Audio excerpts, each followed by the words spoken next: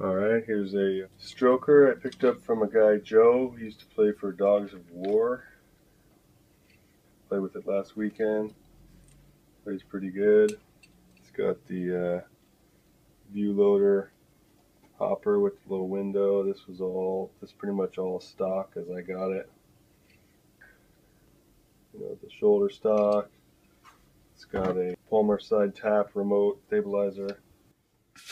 Underneath here you can see where it had used to been tapped for 12-gram quick change. It's originally built off of a 22 caliber pellet gun. It was strokerized in 92. It's P249. Originally came with had this red dot type of old school sight on it. Not quite a red dot, but a sight. Had a little battery. The plastic down here is broken, but this was originally kind of loosely broken. But on here, can air it up. Still fires fine. So you got a little air activation on the hopper. Oh yeah, the other thing is that the quick strip, it was a left-handed player. He was a left-handed player, so, and it's also not quite as far back.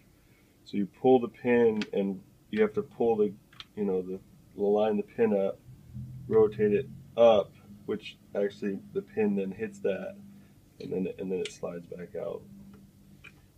So it's kind of a left quick strip marker.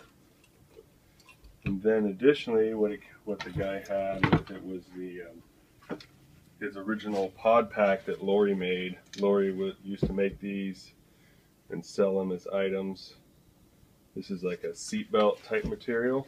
You can see like it's all kind of stitched.